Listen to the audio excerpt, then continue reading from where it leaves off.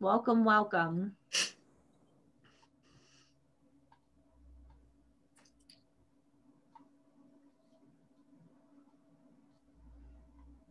I don't know if you can hear, but I have my window cracked in my office and the birds are outside singing. It really sounds like springtime.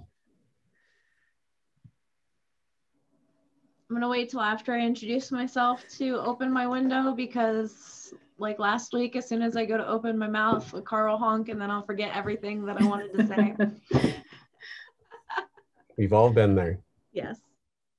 But after I introduce myself, I'm opening this window.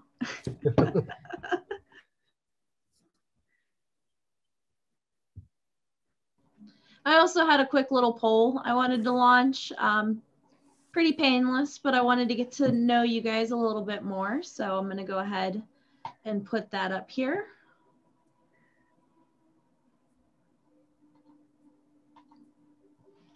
Go ahead and take that at your leisure.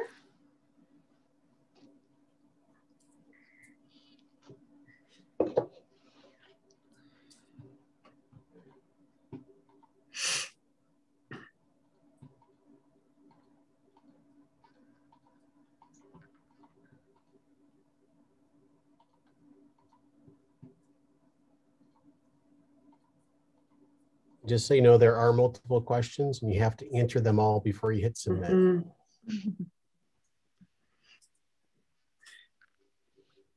Thank you, Lee. I learned that one the hard way.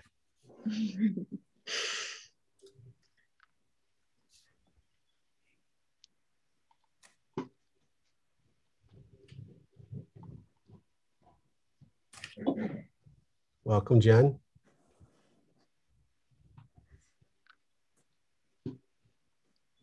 Thanks for joining us tonight. Good to see everybody.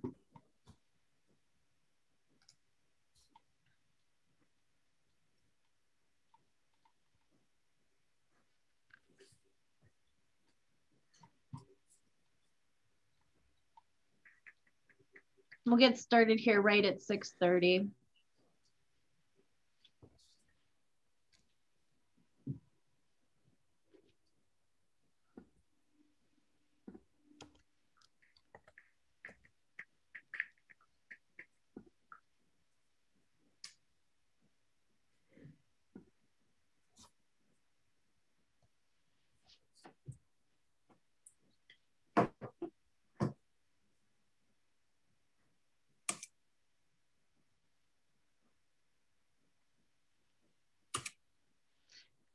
I know as we get going too, some more people drop in, but I'm going to go ahead and start off with a quick introduction and some quick introductions. Thank you everybody again for joining us tonight.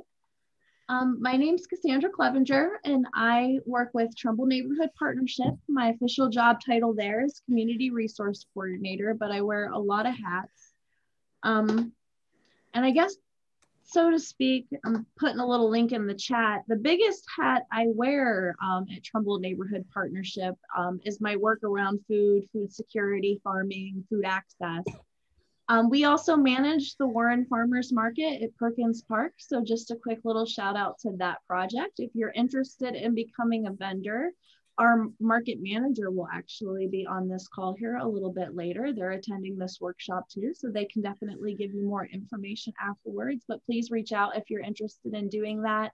We welcome small scale fruit and vegetable producers to our market, meats, honey, cottage foods, if you're baking at home, all of those awesome things. So please reach out to us. And I do a lot of work with community gardens and urban agriculture and small scale sustainability farming. So that's part of what kind of inspired some of these series. I guess Lee and I were kind of reflecting here over the past. We started this work in this area of the country. Lee's been doing this work in general much longer than myself, but we started in Trumbull County here around the same time, about 5 years ago now. So just working to present more opportunities for farmers, for growers, people that want to do more agriculture related activities. Trumbull County is an agricultural county and we have lots and lots of land available for growing. So yeah, we just try to help connect folks to the opportunities and the resources to be able to do all of that. So I will go ahead and stop talking now since you guys caught my little introduction and I see more people are joining us. That's so awesome. Welcome everybody. Thank you so much. And I'm going to go ahead and pass it off to Lee. All right. Thank you, Cassandra. So for those of you who were not with us last week, my name is Lee Beers. I'm the Extension Educator for Agriculture and Natural Resources in Trumbull County. I want to thank Cassandra for putting together this program and writing the grant to make this happen. Tonight, I have the pleasure to introduce Jacqueline Kowalski. She's my counterpart in Summit County. So she's the Extension Educator in Summit County. And she's going to be talking about season extension on both ends, spring and fall.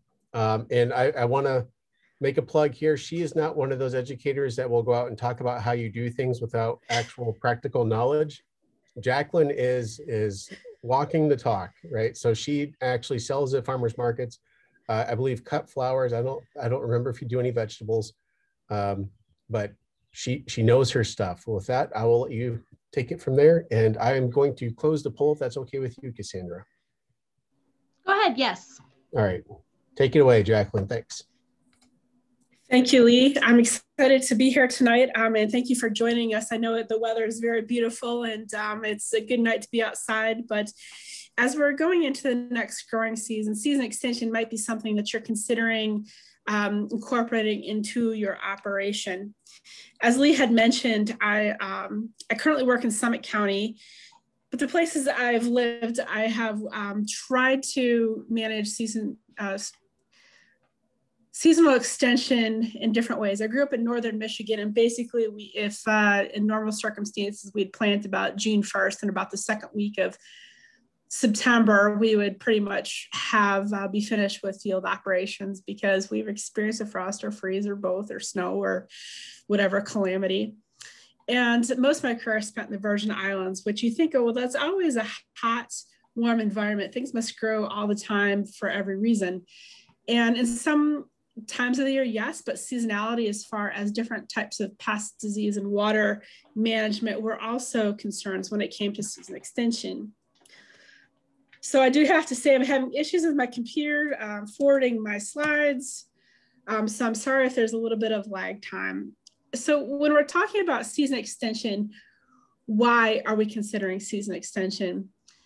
So, you know, when I was a younger person earlier in my career, earlier in my life, this wasn't as much talked about, but what you're seeing now on more of a larger scale are operators who are able to utilize techniques to lengthen their growing period. So season extension, usually we can get longer production. So in Northeast Ohio, we can, in some years, get close to 11 months of production. In some years, we get 9 months of production using season extension. It really just comes down to whether, if we're using passively heated techniques. We can get earlier and larger crop productions. So many folks who are using season extension techniques, whether they be simple row covers or utilizing high tunnels, can get their products on the market much earlier than traditionally is known. And why is that important? Because usually you can command a much larger price the earlier you can get a acceptable crop on the market. Think about the folks who have the first tomatoes at the farmer's market. You know, folks are buying those tomatoes up like crazy. Because of some of the season extension techniques, particularly in covered production, you can have potentially higher yields if all other factors are working in your favor, meaning you can have production that is happening sooner, is happening longer, and you may have disease and pest issues, leading into potential profits. So if you have more produce and you have a market for that produce, you'll potentially have higher profits for that year. Cleaner produce. So one thing that does happen under field operations is we do have times where our produce can get a little dusty, a little muddy, what have you. And under season extension techniques, sometimes that you can mitigate that by using things like black plastic mulch. If you have indoor covered production like high tunnels, you just have less splashing. Many times you may have less disease issues. And I say that, or I should say possibly, you have less disease, and I would add even pests in there as well. But again, it all comes down to management. You know, when you're utilizing season extension, you're manipulating the microenvironment. So you're either raising the temperature, you might be capturing humidity. So the more you learn about how to manage that microenvironment, the more you'll be able to manage those pest and disease issues as they come out. It is possible that you'll have fewer weeds.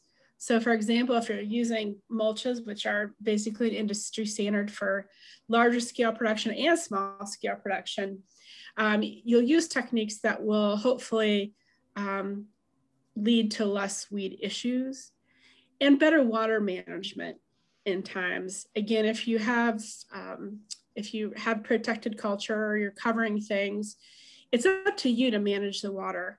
And better water management leads to usually, not always, less disease pressure. It can lead to lower cost if you're paying for that water. So we're going to talk about basically the least expensive and the site-specific sort of season extension down in cost and effort all the way to high tunnels. And I know that there's a wide range of producers or producers who are thinking about becoming scaling up, or people who are just thinking about growing. But this might give you some options of things you can try out as your operation grows and you have different or expanded markets. So cultural practices are basically the easiest thing that we're talking about. So we're talking about the things that really don't cost a ton of money, but really knowing more about your space that you're growing at. So first of all, site selection. So as Lee had mentioned, I farm on 2 sites. I didn't have a lot of selection, either one of those, except for the fact that they were available to me. One is much closer to the lake. I live in Lakewood, Ohio, which is very close to Lake Erie, and one is a little further inland.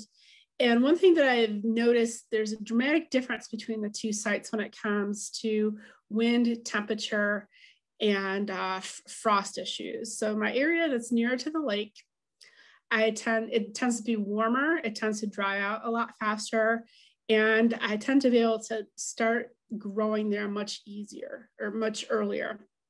Whereas my site that's a little bit further inland is a site that I'm able to start working a couple weeks later. So therefore I have a natural succession plan. So if I start spinach in one spot in 1 week, I can start spinach at that same time on the other site, but I know it won't be ready for a couple more weeks.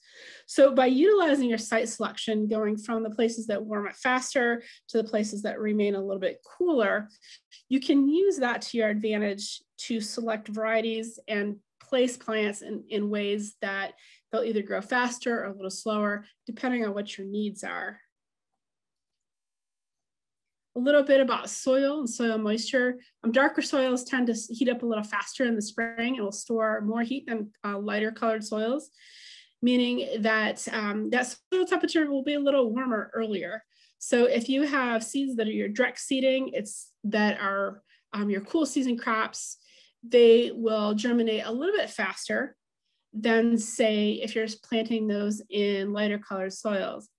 And similarly with wet soils, they will hold heat more so than dry soils. Worked up soils tends to lose heat a little faster.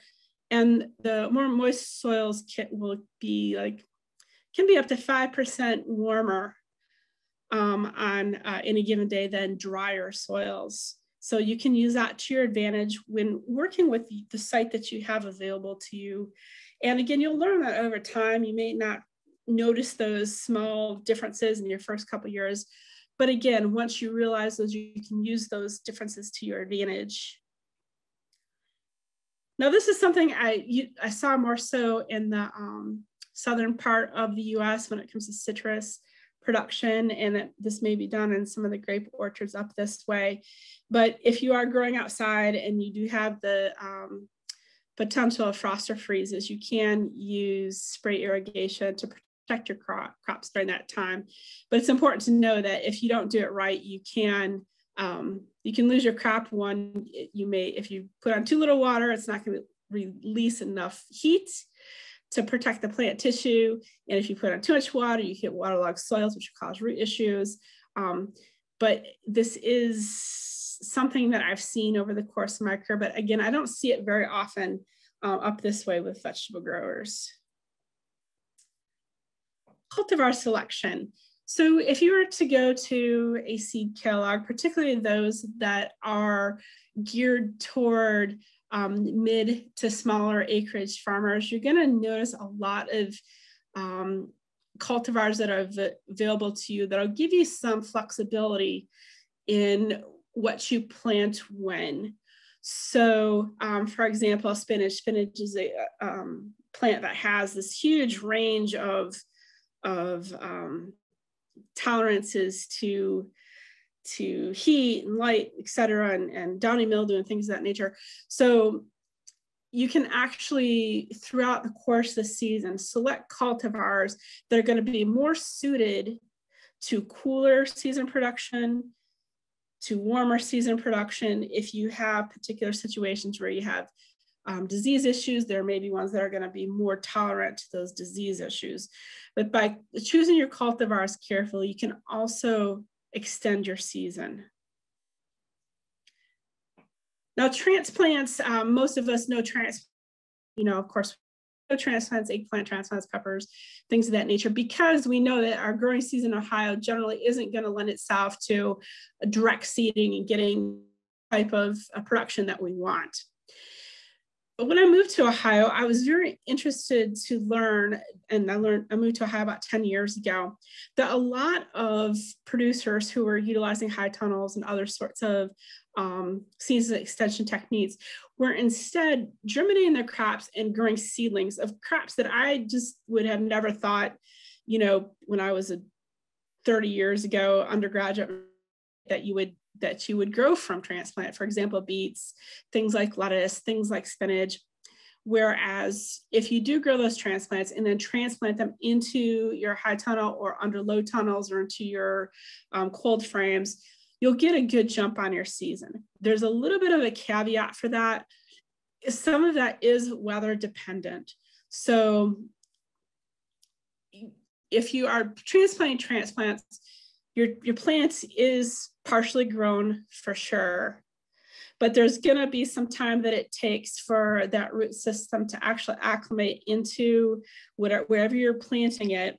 And if the weather is not conducive, or if you have these really, really long cold snaps, there's gonna be a little bit of delay. So 3 to 4 weeks on a good year. However, if the year is unusual or you have some weather events, that may be it may be less than 3 to 4 weeks. It could be 2 weeks.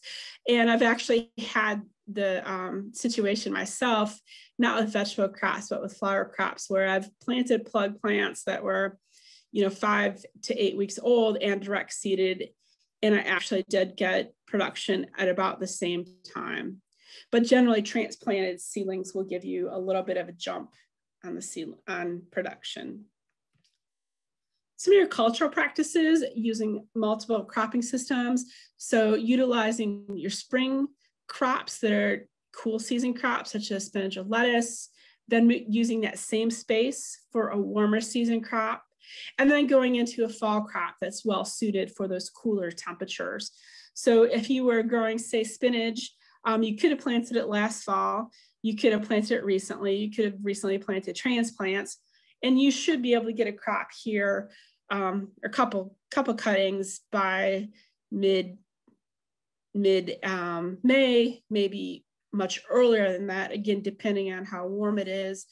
And then you'd be able to immediately remove that, turn it over with the proper soil amendments and soil preparation into a warm season crop such as squash, and that may be a short season summer squash. And then in late summer, turn that over into a fall crop. So basically you're using that same space from about February all the way through October, or even longer than that, again, depending on the weather. Use of mulch is industry standard. It's standard for small scale growers too. And there's a lot of different types of mulch available. If you are an organic grower, you will want to talk to your certifier to ensure whatever you do plan on using for mulch is going to fit into your certification program.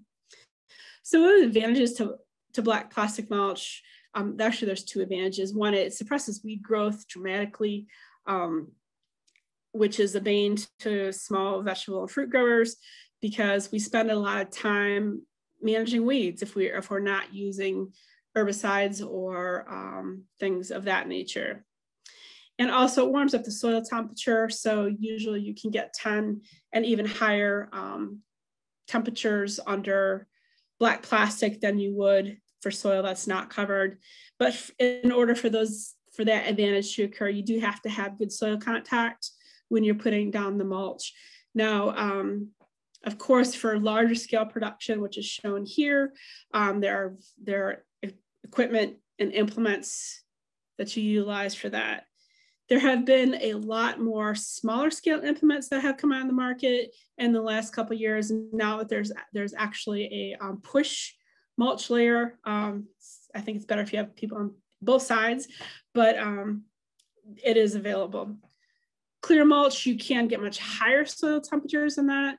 And that is the industry standard for some crops. This one is artichokes, although we don't grow a lot of artichokes here in Ohio. I think this is a photo out of California, but you get much higher soil temperatures in using clear plastic mulch. Again, in Ohio, the sweet corn, that's the industry standard for that. It doesn't suppress weed growth. It's a little bit of a problem. So you can't expect to, if you at some point are cutting that clear mulch or removing it, if you haven't used some sort of herbicide, that you're going to have some weeds there to take care of. The idea is that the plants get big enough that they are not as nearly as affected by weeds. Red mulch, again, this is another type that's on the market, and it is much more expensive. There are some research studies that show that you will have higher tomato production if early blight pressure is high. So if that's an issue in your particular area, maybe red mulch is the way for you. But again, does come at a much higher cost. And one thing I will say about the plastic mulches, they are not at this point in time biodegradable. So they do have some disposal issues at the end of the year or whenever you decide to remove them. There have been over time companies that will take mulch, but I don't know the status of those situations right now. There are organic mulches available, particularly the Biotello biodegradable type mulches, but there's a lot more that are coming on the market.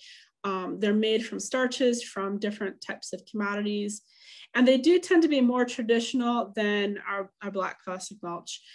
Now, one of the challenges that I've run into with some of these biodegradable mulches, and again, I don't have access to every new product that's on the market, but they can be really, really thin. I mean, you look at it funny and it rips. So what I had done at some points is double it, just turn it, fold it over and just use it that way rather than singly. Another challenge that I've seen with biodegradable mulch is sometimes it doesn't degrade very fast. So by the end of the season, it's usually pretty torn up, but it's not necessarily degraded. So again, that might be a point as a challenge for you, but it's just something to be aware of. And again, if you are using any type of mulch and you're a certified organic grower, make sure you are talking to your certifier so that you're using something that is going to fit into your certification program. Paper mulch is another new thing that's been on the market recently. It will raise the temperature slightly, but not necessarily as high as, say, the black plastic mulch. It is biodegradable. It is not stretchy and will fray very quickly. One thing that I do appreciate about paper mulch is that it will give you a jump on weeds. So it may be, that jump may be long enough to the point where whatever you're growing is big enough that it's not as much competition with the weeds, that it comes at a time where, or that ripping comes at a time where you have a little bit more time to manage it. But what it does is just kind of keeps it down early in the season in order to give you a little bit of peace of mind on weed management and a little bit of time to get ahead of the game. Now, of course, there's a lot of different things available for mulch. Not all of them will raise the soil temperature, but they also do assist in the situation of keeping down weeds, which is always helpful in my book for sure. Now, cold frames are something that have been used for millennia, I'm sure, but basically they're a miniature greenhouse, a passively heated mini greenhouse in many ways. And it's usually a wooden frame of some sort, but it can be made of plastic or hay bales or whatever material you have, and generally south-facing when possible. So what you'll find is this frame built, the front of it will be much lower than the back wall, giving an angled top that is usually made of glass or some sort of plastic or polycarbonate. And then it's usually on the soil, just placed right on the soil. And many times it could be part of the soil is dug up, so the cold frame is actually placed a little further deep in to the soil. And what happens is in that box, if you will, you get this effect of a greenhouse where it heats up. And one of the challenges you can have with cold frames is it can overheat. Another challenge you can have is you can get really high humidity, which can lead to disease pressure and things of that nature. But from a small scale grower standpoint, you can build all sorts of all sorts of sizes of cold frames, all sorts of designs of cold frames that can actually be exactly what you need for your particular scale of operation. Again, as you get bigger, you're going to maybe think things through a little differently, but this might be something small to start with just to get your feet wet. So sometimes it can be more like a low tunnel.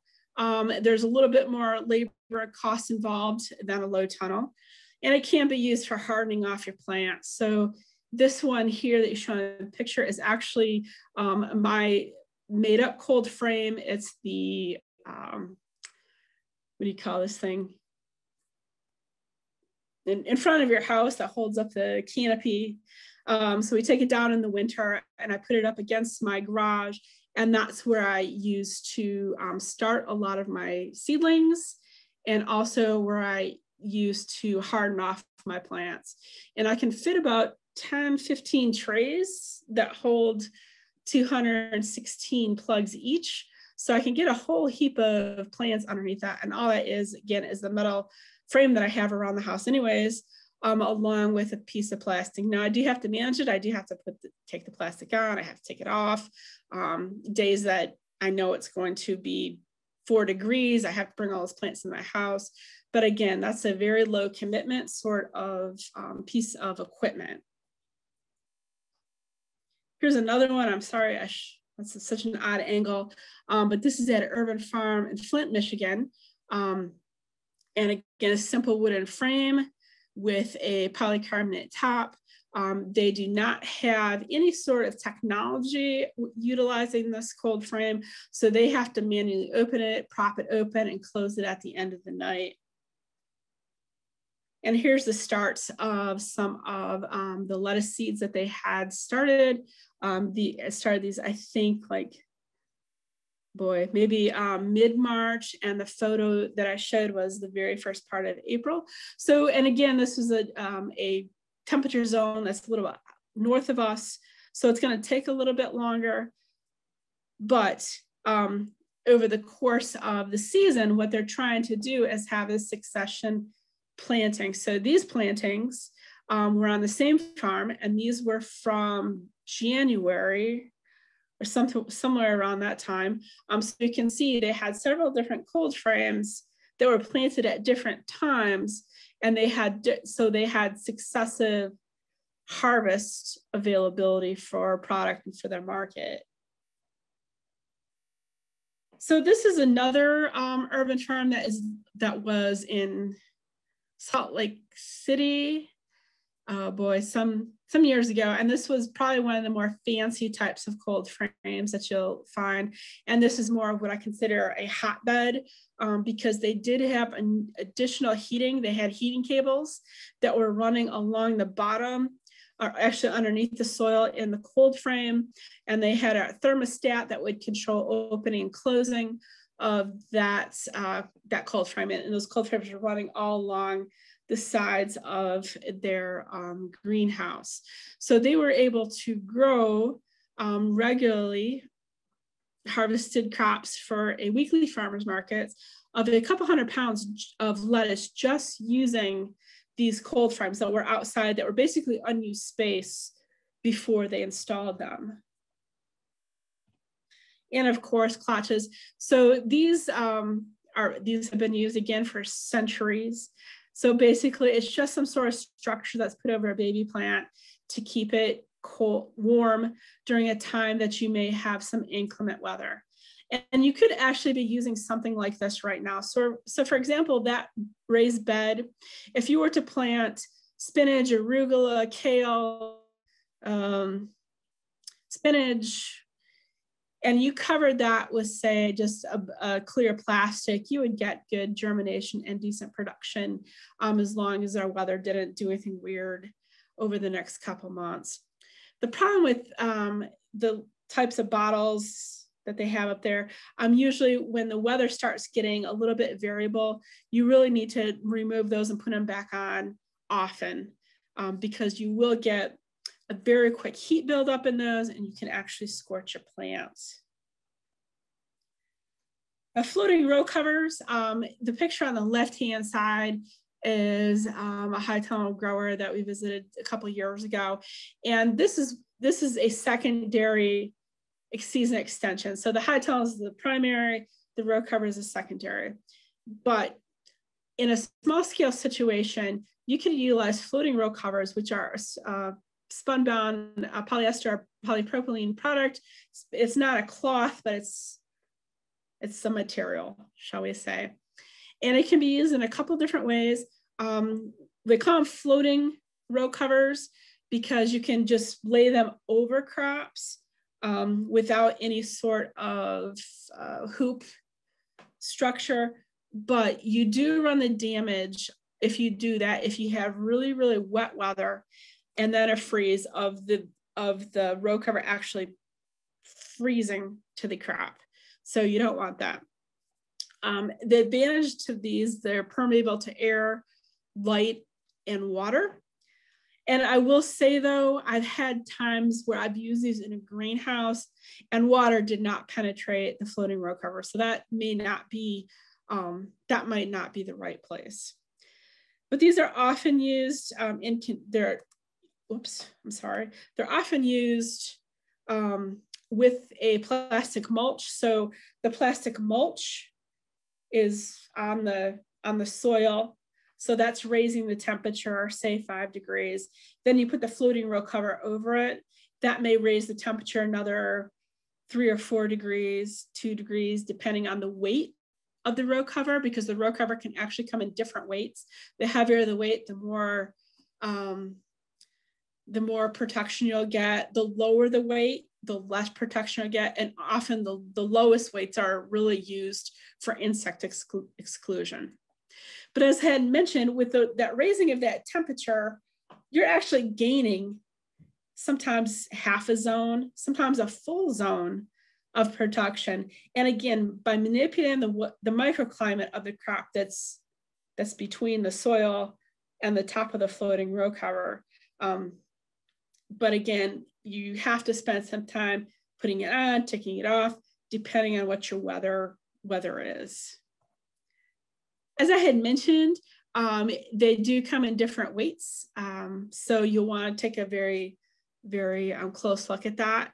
They also come in, the product also comes in varying widths, anywhere from 3 feet wide to 60 feet wide. So 60 feet is one of those that you're going to utilize in say a high tunnel that you're pulling over an entire crop.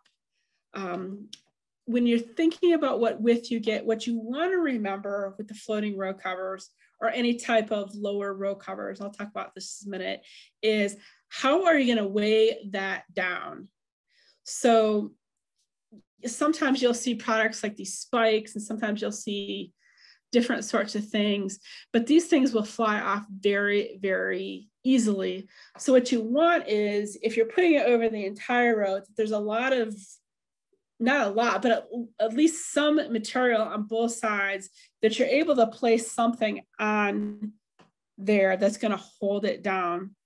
I will tell you, brick, cement blocks will rip that material very quickly. And usually you're looking at things like sandbags or these bags, the names escape me now, that you put like broken rocks and stuff like in Garbon bags or something like that. Those can also be used pretty successfully. The lengths of the row cover can vary anyway from 20 to 2,500 feet. I actually bought a couple rolls of 2,500 feet for some grant projects I was working on last summer, and they're huge and they're hard for me to manage. So I had to get a lot of help to get those cut down to the lengths that I actually needed. So if you're going to get something large like that, understand that it's going to take a little bit of labor just to get the stuff unpacked in the first place. I feel like there's something else I wanted to say about floating row cover. I'll remember. As I had mentioned, generally the lighter weight is used for insect protection. So during the summer, smaller scale growers may use that, and even medium scale growers may use that for, say, cucumber beetles, flea beetles, things of that nature. The medium weight is usually used for early season protection. And then the heavier weight is usually used for frost protection or winter protection for high tunnels. So the picture on the left-hand side, that is actually where the grower keeps it kind of folded up to the side. And whenever they need it, they just, one goes on one side, one goes on the other side, and they work together to pull it over the entire length of the high tunnel. So edges are big challenges. So if you have equipment, if you have tractors and implements where you can bury those floating row covers, that is very, very helpful. If not, you need, as I had mentioned, you need to find something that's going to weigh them down. One of the challenges with the cover itself is that it can be easily damaged by weather or animals. So if it blows off and it gets caught up in trees or whatever, you're trying to pull it out, gets ripped on branches, or sometimes just that flapping is enough to tear it. Or when you have animals that get stuck in it and are startled and are trying to get out of it, they can rip that. I've had that happen with deer and dogs, and I've had cats tear it up. So it's not a product that's meant to live forever. It's nice that you could get 1 or 2 seasons out of it. I'm sure there's folks that have had better luck than I have and had it last longer, but that's generally what I'm trying to do, is get at least 2 seasons out of the material. If you're using it as an insect barrier, then if you have a crop that needs an insect pollinator, you will have to remove it. So there's a lot of research being done on this, on like at what crop stage you should take the cover off. You know, we think, okay, as soon as it starts to flower. Well, not necessarily. Sometimes research indicates a little bit later is you're going to get the most production, but you may lose that initial first flush of production. But that's for another day. So low tunnels are kind of along the same lines as floating row cover. So usually low tunnels are going to be something that's a plastic type material that you're putting over some sort of structure. That structure might be some heavy gauge metal wire. It might be electrical conduit. It might be PVC piping. But most of the times they're not permeable to air or water unless you get the special types of plastic that will have either slits or holes punched into it. And labor be pretty intensive for these types of systems. So the one you see on the right-hand side is actually, this was at ORDC in Worcester, quite 3 or 4, maybe even longer ago than that. But these are raised beds. There is, I believe that's a 6 gauge wire, maybe, that's over those raised beds, and they're held on by metal clamps. And that's another one of the challenges, is the type of clamping that you use to keep the cover on. There's been better designs since this product first came out. So sometimes you'll see clips, sometimes you'll see other things, but these clamps seem to work really well, but they're expensive. So think about all those clamps that you have to have if you have a long amount of bed length. So this particular type of plastic, when it heats up or when the temperature gets high enough underneath of it, it actually has slits in the side of it, and the plastic itself will turn slightly to open those slits. So ventilation makes its way into the inside of that low tunnel, which is very important because 2 things. One, if your crop heats up, you can actually crisp it. I mean, kill it just outright. Or you can get, you can create conditions that are conducive to disease development, and that air movement helps decrease the likelihood of disease development.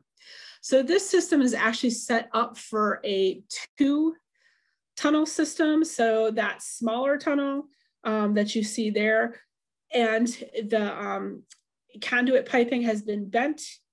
That's above that, and there actually will be another cover put over that. Again, the first layer of plastic, you're getting about 5 degrees. The second layer, you're getting a couple more degrees. So again, changing that microenvironment to raise the temperature. So you're basically tricking the plant into thinking it's someplace warmer, like South Carolina, instead of Trumbull County in the middle of November or March. Here's another type of low tunnel plastic. So this is the punched hole type. So basically you do get a lot more air movement in these types, and you can get some rainwater that falls in there. You don't get much, I will tell you that. It's like trying to throw a ping pong ball into a cup or something. It just happens to be if the drop falls right there. And you do get much more heat build up in this type of plastic. But these are good for the type of warm season crops that grow upright. So peppers, eggplant, and summer squash, things like that. So this is what they may look like in the winter months. And again, if you're just using a plastic sheet that doesn't have any sort of air infiltration or water infiltration, a couple of things can happen. One, on warm days, you can get quick heat and humidity buildup. And I was thinking that there's something else I had to mention, but I think I'm forgetting it right now, but I'll remember it here in just a minute. But, so when you have this heat buildup, if you have crops that are triggered by quick heat buildup, such as like collard greens or lettuce, what you can actually have happen is bolting, which because the plant is confused about what's going on and it thinks it's going to die, so it goes into bolting mold really quickly. So that's one of the challenges with these lower tunnel or 2-tunnel systems, is that they're not as easily during the winter manipulated in the way that, say, a high tunnel would be, just because the high tunnel is bigger and taller. Some of this support you can use for low tunnels, like I had mentioned, you can, the metal wire, electrical conduit that you can bend, or PVC pipe. And there's a lot of farm companies that will sell hoop benders, and it's not hard. If I can do it, anybody can do it. So, and you can build your own hoop bender. So there's a lot of plans online that you can utilize, but there's also places you can purchase them too. So here's another example from a small urban farm. I like this example because it's on stilts or on legs, so there's not a whole heap of physical bending and things of that nature that sometimes can be problematic. And so this particular set of beds were covered with a plastic that did not have any slits or cuts or holes. It was built out of PVC piping, held on with clamps, and easily moved and opened. These are some that were not on legs, but you can see they're longer beds. They're much heavier, but they're also using PVC piping that was attached on the sides. Plastic was easily put over the top. They could get really, really quick early season radish and greens production out of these beds, which was the advantage to having these. Whereas if they were just growing these in open field production, it could probably be, depending on the weather, last part of May, first part of June, but utilizing these beds that could get production beginning of April, moving into May. And then they're able to turn them over into utilizing a summer crop or cool season crop much faster. And this is very simple construction. They're just held together by zip ties, and on the side of the beds, they're just clamped on, but they were easily removed when and if they needed to be removed. And I want to talk about high tunnels, because as a vegetable producer and even a fruit producer, high tunnels have become very important in this type of work. The basics are they're passively heated, meaning that there isn't any sort of external heat source added. Now, this being said, there are examples where there is heat introduced into high tunnels. There are a lot of growers, particularly those in the southern part of Ohio, who are able to put their tomatoes in like February, which I can't even begin to imagine. But they're utilizing some supplemental heat that can, that's insurance against when they're going to have really inclement weather. Generally, you're going to have drip irrigation with a high tunnel. You want drip irrigation because you're not getting any sort of rainfall. So that water has to be added to those plants somehow.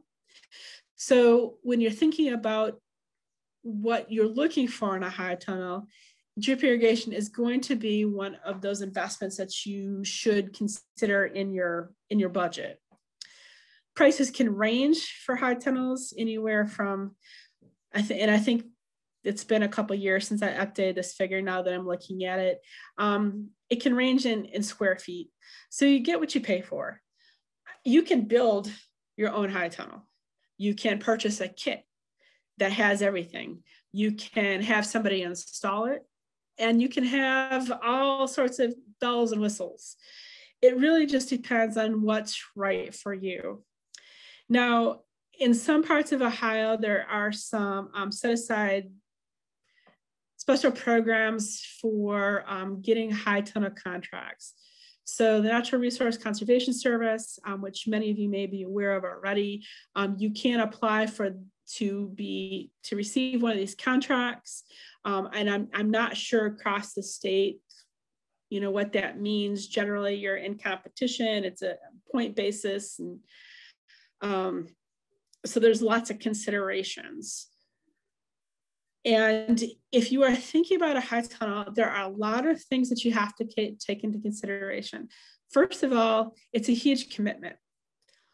Our colleague, Brad Bergerford, this is the way he described high tunnel production to me. And I clearly remember this in my first week of work in September of 2011.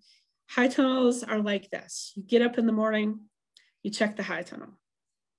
You eat breakfast, you go check the high tunnel. Before you go to work, you check the high tunnel. On your way home for lunch, you check the high tunnel, or you may drive past it at least once or twice. When you get home, you check it, you have your dinner, maybe you drink a beer, you check the high tunnel. And then you have one ear awake all night waiting for plastic to start flapping. Because if you think about it, it's a completely contained environment. So plants aren't meant to live in this without some help. So on days that it's really cold, the sides need to be shut. On the days that it's really warm, the sides need to be open. You might have to put a frost blanket on. You might not need to take it off. You might have to open the vent. You might have to open the doors because there just isn't enough air moving in. So this type of structure is a commitment. In addition to being a financial commitment and a time commitment, it's also a commitment to learning a completely different production system than you might be used to. So, you know, if you think everything, if you're growing outside, there's certain things you know that your plants may at certain times have enough water, and you don't have to go water because you just got an inch rainstorm, so you're good. You're not going to have that in a high tunnel situation. You're going to have to ensure that you're adding that adequately. Think about insect control outside in the open environment. There's certain ways that you would manage insect, and you know that if you do X, Y, and Z, that you have a good chance of managing those. But again, a high tunnel situation, you have a different sort of environment. So you may have, you may be creating an environment that your plants are more likely to develop certain diseases. You might be creating an environment with where insects may mature faster. We were talking to a greenhouse or high tunnel grower in Lorain County last week, and they were doing some scouting. And if you wouldn't believe it, they actually had active spider mites middle of March. And that was, you know, we had a couple warm days, but that's what you face when you are dealing with high tunnel production. So there's lots of different pieces to the high tunnel that you may have to think about when you're deciding what you want. So one of the things that you're really thinking about is making sure that you have the types of structure that you want as far as the doors and as far as the side walls in them, in your ability to roll them up and roll them down. But what I have noticed is, you know, some years ago, they were the kind of the new thing on the block. And what I'm seeing are just more and more growers either purchasing high tunnels or engaging in season extension in one way or another. What you have to think about is, does the crop justify the cost? So inside of these structures is really, really high value real estate. So whatever you're growing, you want to make sure it's something that you are going to be able to sell for to make back your costs on it. Now, as I had mentioned, in some times you can get contracts, cost share contracts with NRCS that'll help you cover those costs. But indeed, if you have the access to this type of technology, even though it's not a high technology, you want to make sure that the time you're putting into it is going to be money you're going to get back based on the sales of your cost. So think about it. If you want to grow spinach off season and you have, X amount of spinach ready in April 1st, if you don't have a market for it, you're going to be eating a lot of spinach. So a lot of things have to kind of move together, and you as a farmer, you'll be growing your market base at the same time you're growing your crop, or thinking about developing those at the same time, to make sure that whatever you're putting into it, you're going to be able to get out. You want to think about efficient use of space for profitability. So, and again, that's going to depend on you. When I talk about that, I'm talking about the design. So this one here on the right-hand side, this is a in-ground production, which most of us are familiar with. Being in an urban center, I see a lot of raised bed production. I will tell you, if you do get an NRCS contract, they have strict height limits on the raised beds. So I think they can't be more than 12 inches or something like that. But you want to pay attention to that. This is a pretty efficient use of space. It looks like almost every darn inch of that on the right-hand side is being used, except for this couple little walkways, which, man, there's no way I would be able to walk through that without hurting myself. But other folks have different ideas of how to best use their space, and also to protect their physical being. So a lot of folks do use raised beds in high tunnels, and there's a lot of advantage to raised beds. One, you still get even more soil warm up. Ergonomically, they're easier to work with because you just don't have to bend down as much and move around as much. But you do lose a little bit of space, and you also want to think about, when you have to utilize that secondary row cover on the winter, how easy is it for you or whoever your staff is to put those covers on quickly?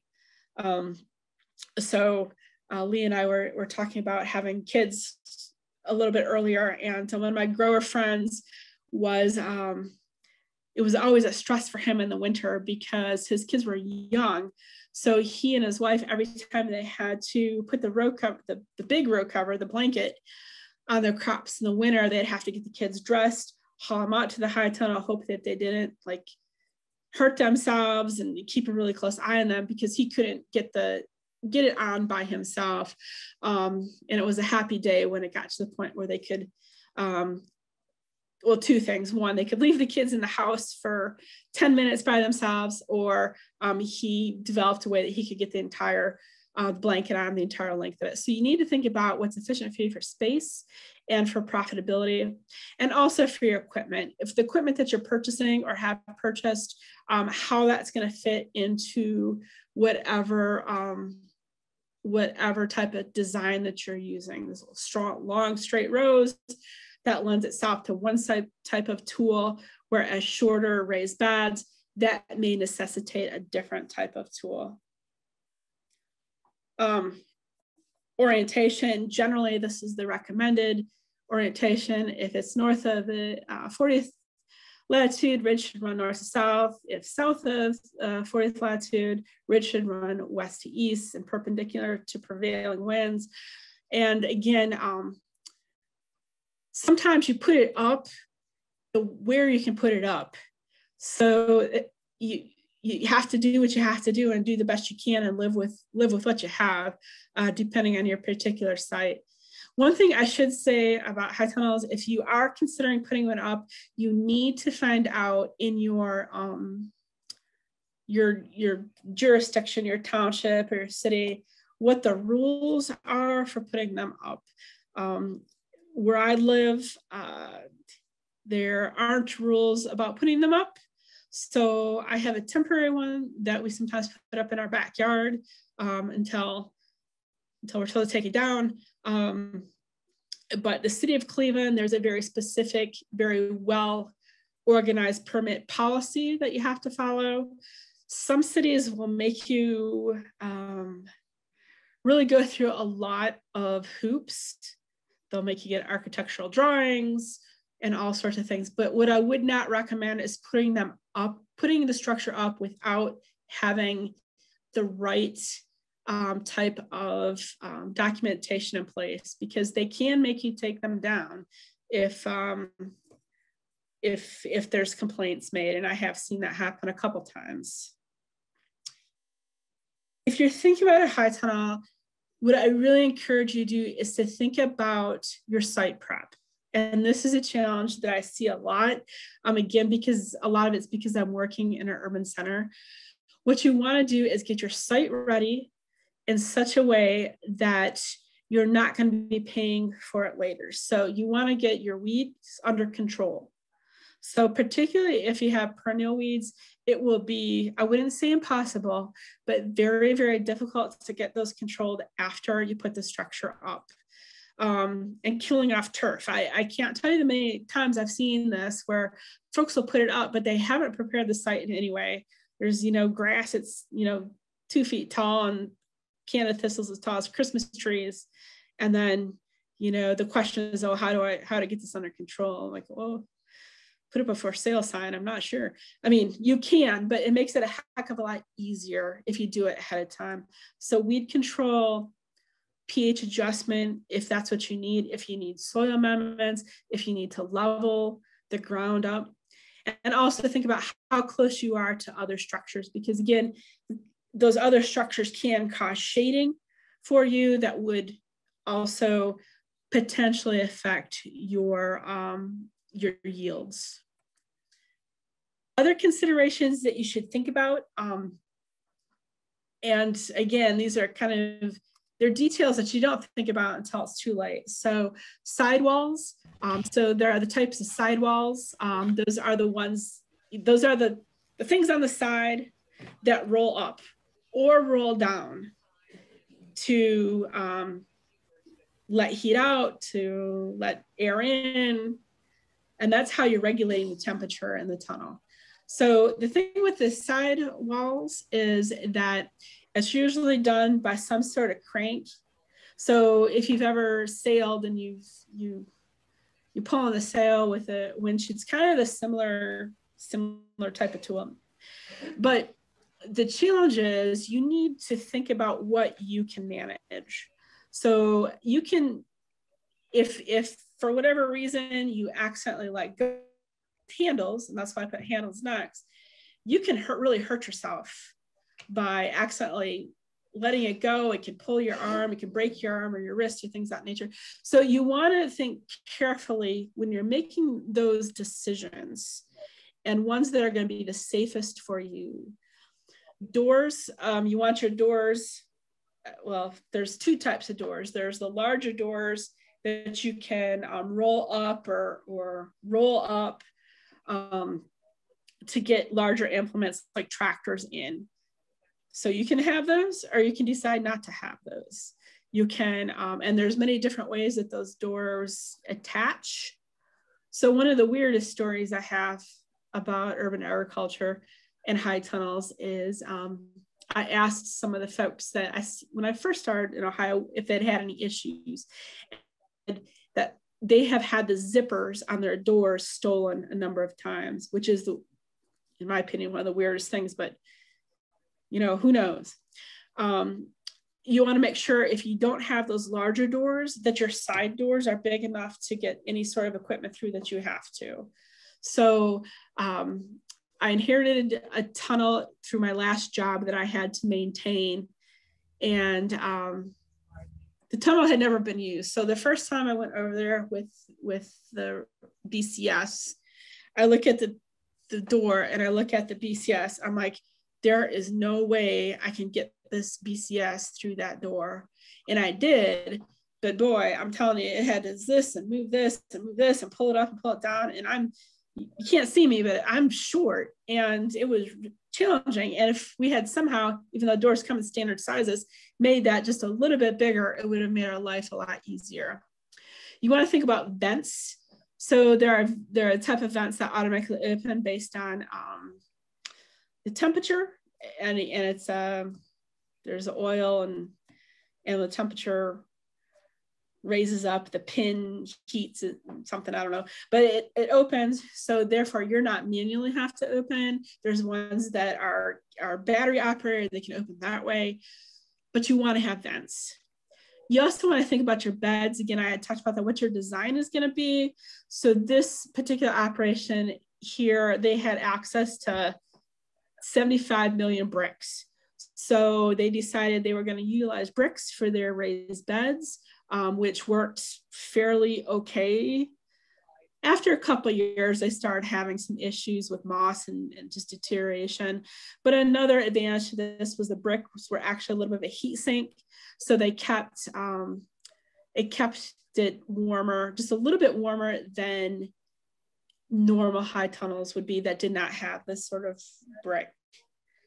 And one thing I want to note about high tunnels when we're talking about temperatures is sometimes folks think, well, it always stays so much warmer inside the tunnel than outside the tunnel. And that's not necessarily true. The tunnel, the internal temperature of the tunnel can, and mostly does, get as cool as the outside temperature does at night.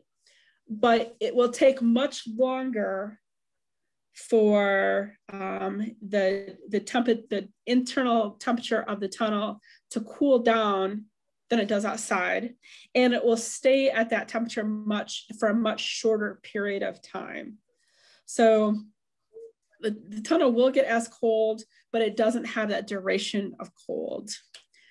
There's other things that you have to think about. One, soil management.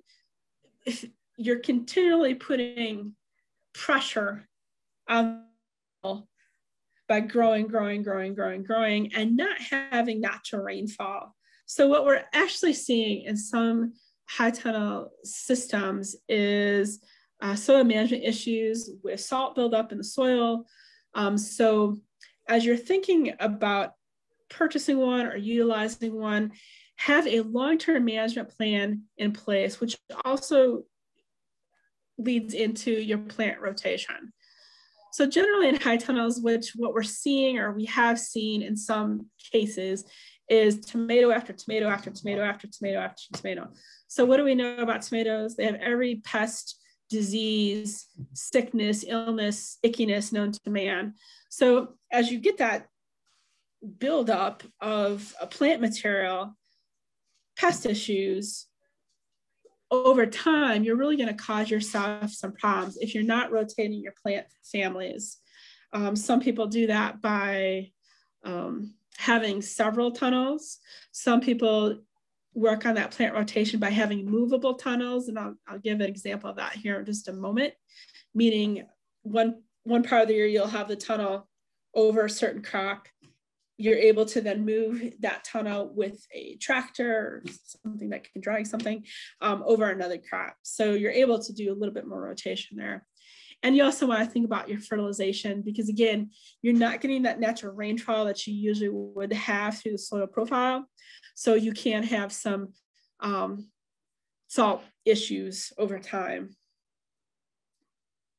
You also want to think about maintenance concerns because it's plastic. So it's going to break down. So plastic does need to be replaced eventually. How often that happens is really dependent on a number of factors.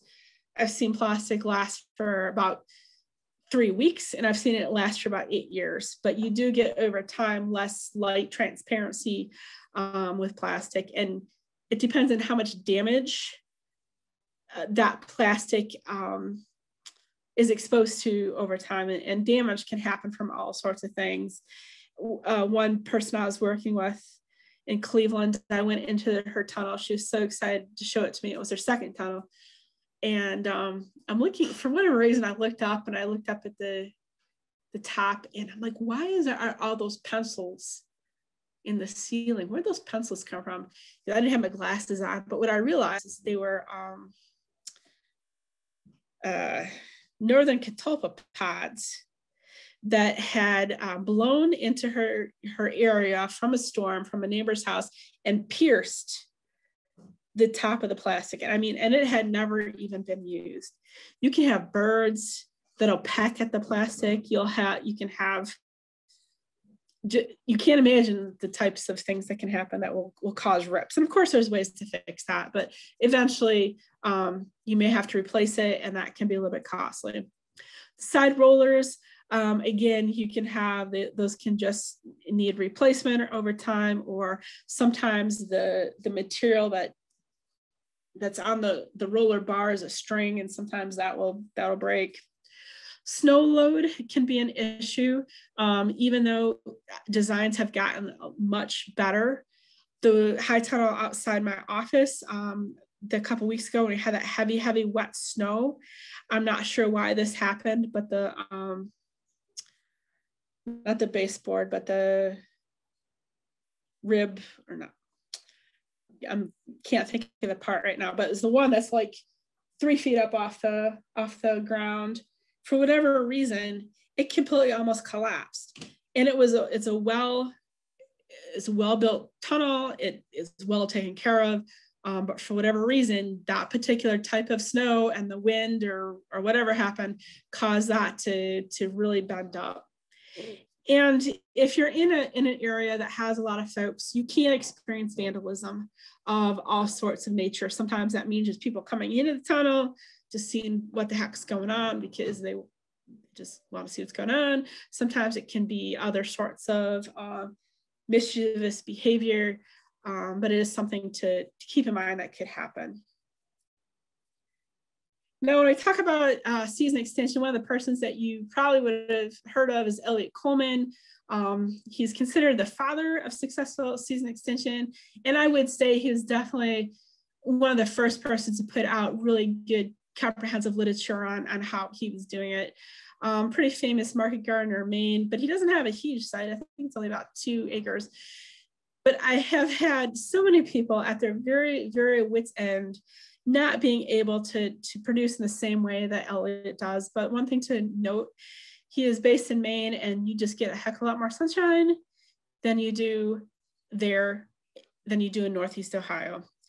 Now, this book here on the left-hand side is one of his first editions.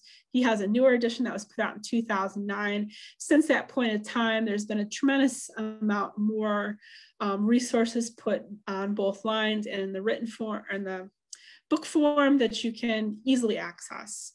But it's a fun, good read. And what he uses are the movable tunnels. So what's nice about those is that, again, you're avoiding some of the soil management issues and some of the disease buildup pressures. One of the disadvantages to those types of tunnels is that if you get the right type of weather, they will move. Like, I've seen pictures of ones that like blew across the highway. Some of my experiences here in Ohio that they haven't blown quite that far, but they've come off, they're on a track, and they've come off the track and moved like 5 feet to the west on an angle. So they were still able to use it, but it wasn't exactly straight, and it caused some other issues. So some other resources here in Ohio, the Vegetable Production Systems Laboratory, which is Matt Kleinhentz's research program. He has a tremendous amount of resources online. In addition, he just did, along with a lot of extension participants, several 5 or 6 webinars on different topics relating to high tunnel production, pest and disease scouting, soil management, soil health. So I definitely check those out if this is something that you're interested in. In addition, he has a lot of information about grafted vegetables, which are becoming more commonplace in our high-end production systems. Here are a few more that you might want to consider. So ATRA, University of Kentucky, SARE, a lot of excellent resources.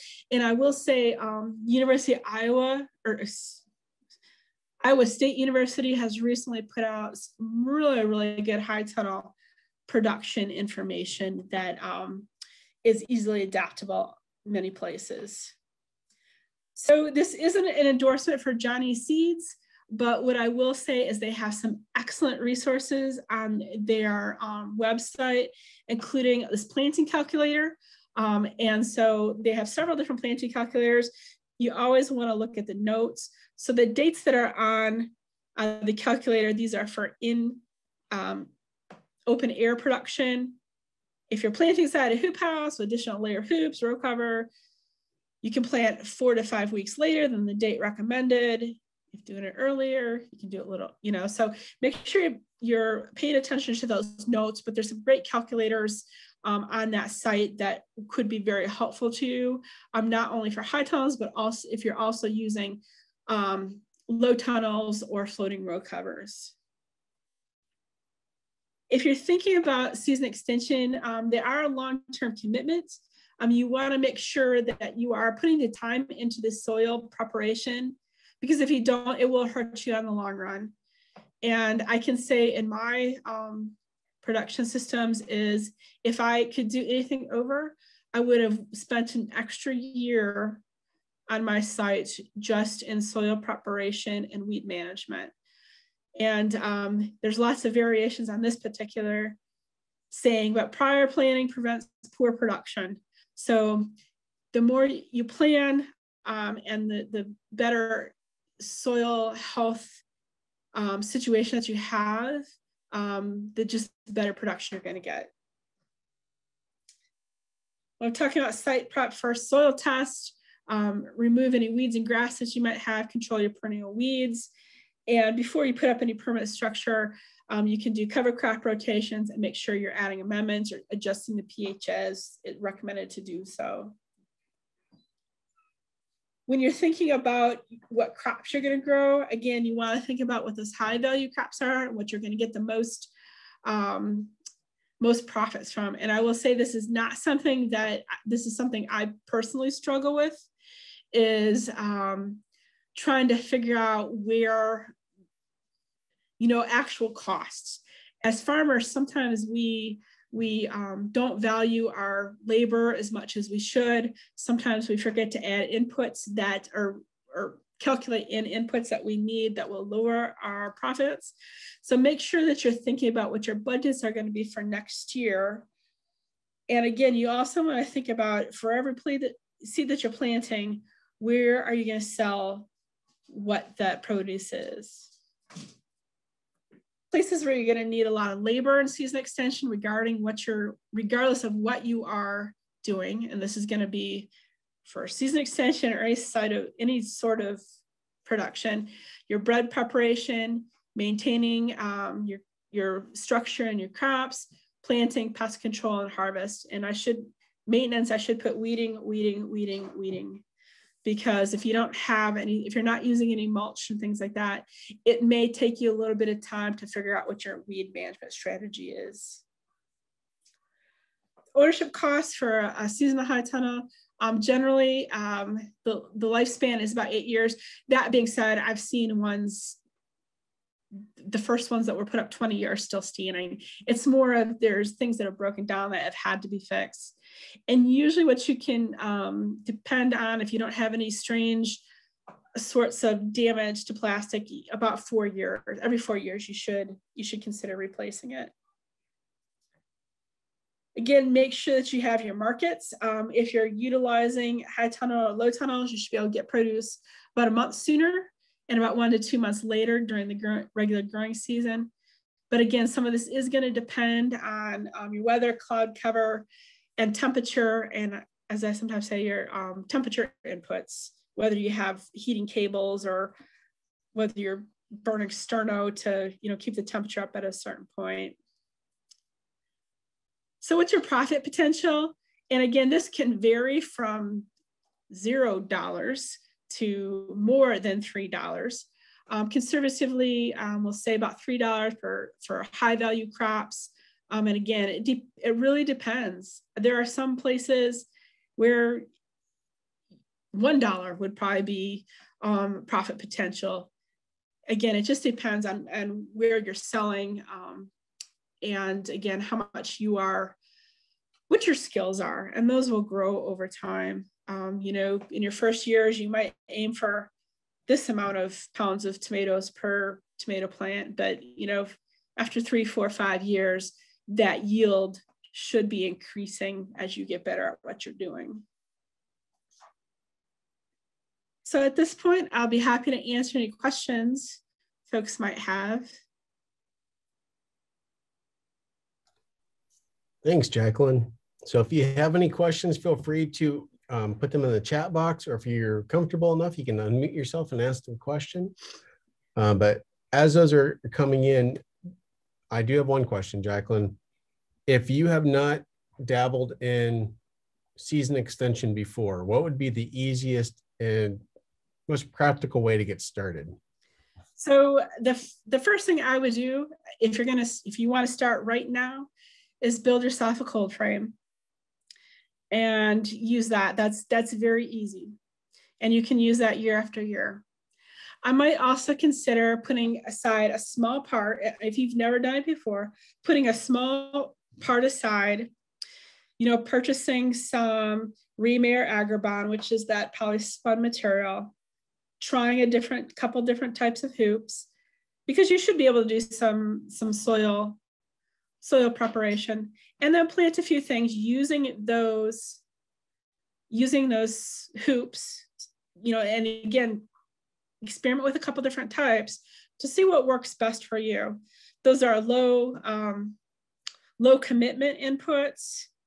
You can usually, at least with the cold frames, you can usually use like found material or recycled material, things that you can get for free. Using the low tunnels is going to be a little bit of a cost, but you don't have to buy like 7,000 hoops. You can make 4 and put it over one raised bed, try it, see how it works. And as you get better, or if you say this is just not for me, or you run into some challenges, you try and troubleshoot, maybe try different things next month, just to see how it goes. Thanks, Jacqueline. I'll give it a second. Anybody have questions before I jump into my next question? Again, feel free to use the chat box. Cassandra said, no, that sounds awful, but I don't know what that was. Oh, I think she's referring to the catalpa pods shooting through the side of the... It was awful. Yeah, I couldn't imagine having to kind of just be having an opening and then have that happen. I know I've had some calamities with high tunnels in the past. The biggest challenge being replacing that plastic when it goes. So, but to have that happen that fast, oh my goodness. Yes, I felt terrible. Fortunately, there were small holes, so like some tape on each side was easily patched, but there was about 700 patches I had to put on. That was horrible. So, Jacqueline, I do have a question. So if we start the season extension practices in March, and we're looking to start selling in a farmer's market, but a lot of our farmer's markets do not open until June. Outside of doing some direct marketing to either consumers through social media or reaching out to restaurants, do you have any advice? I know that's not the topic of this presentation, but do you have any advice on how to get rid of that produce other than eating a bunch of spinach? So, and I mean, and that is a big deal. And I'll give you a personal situation. So I grow a lot of peonies. I have about 200 peony bushes, and they're not fully grown, but this is like their 4th year. So when do peonies usually start to flower in Northeast Ohio? About the week after Mother's Day. So I missed that entire market. And most of the farmers markets that I consign to don't open until the 2nd week in June. So I have this huge amount of product that I have invested in and have to move. So in that case, and if you're in that case with your high tunnel, first of all, plan that you're not going to have, unless you have a market, that you're not going to end up with that quantity of produce. You can, I think your best bets at this point in time are utilizing social media. You can also ask if this is appropriate in your community to do like a little pop-up that may be in conjunction with, usually in every town, there's a restaurant or a coffee shop that's really open to local purchasing. They might allow you to do a pop-up. Whatever you do, you want to make sure you're in compliance with what the state rules are, or not the state, whatever those township rules are.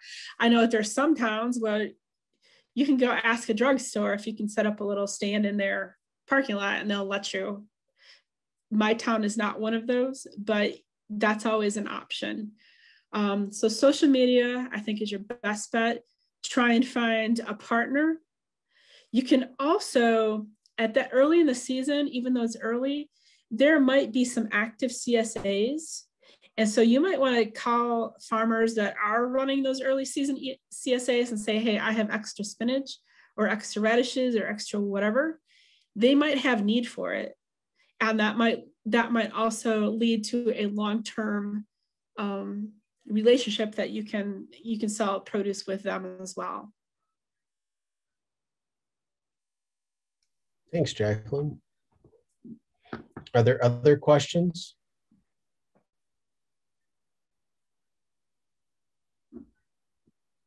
All right. Well, if not, thank you, Jacqueline. This was fantastic. I think hopefully some of us are thinking about season extension. I know my wife probably is. One question just came in. I know we're all thinking about the early and the end of the growing season, but how late do you find the high tunnel extends on that end? Again, it all depends on the weather. So I have seen all the way through January of the next year. But it depends what you have. There are some crops that just deteriorate pretty quickly in cooler weather. So red lettuces, they tend to be some of the first to go. And what happens is after you get a certain point in time in the year and a certain amount of daylight, crops don't grow, they just kind of persist. So what you may be doing is just doing light harvests off the plant through till it's done. And that's going to change from year to year. But you're definitely going through, most years, you're definitely going through the end of the year holidays. And what you can also do is, in some cases, you can direct seed those high tunnels, so that even though that crop's not growing yet, as soon as the soil temperature is warm enough, those seeds will start to germinate. So there's lots of work you can do in the high tunnel during the off season. You can also have your carrot crops in there, and as the weather gets cooler, I don't quite know all the physiology behind this, but the carrots will and can have a lot of sugars that are converted, so they're a little bit sweeter during the cooler months of the year.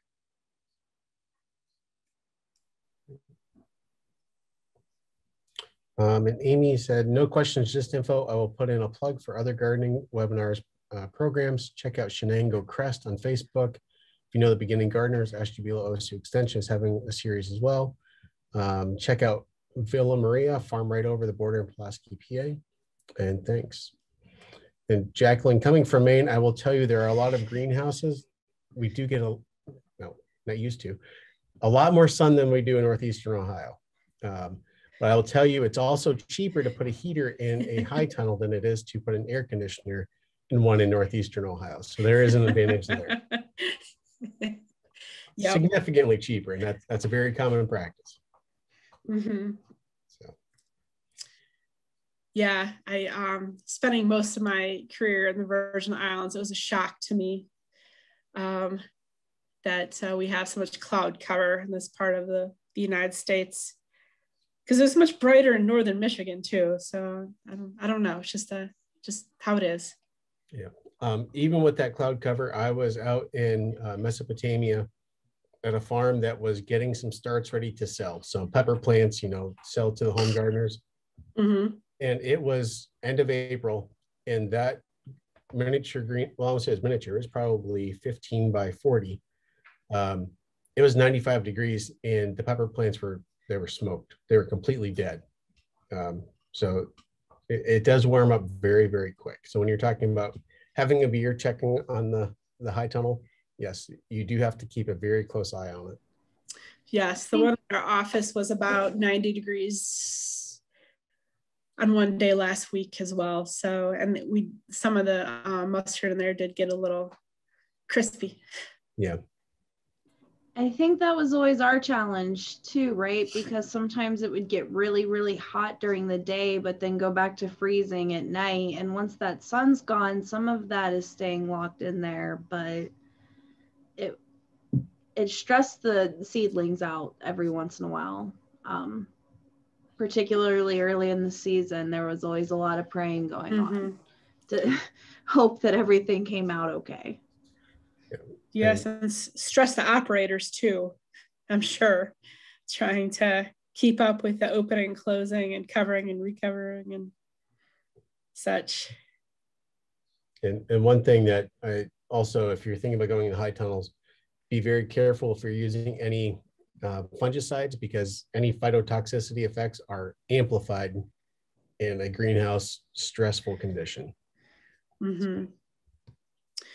And if you are going that route, it is important to know that a lot of materials that are labeled for outside production aren't necessarily labeled for high tunnels and greenhouses specifically. Well, for many reasons, but that's one of the reasons. Yep.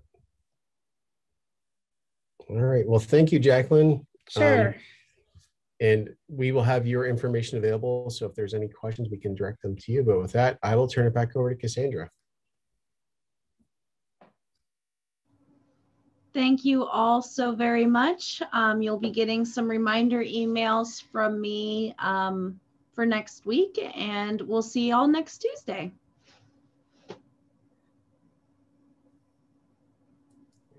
Have a great evening, everybody. Good night.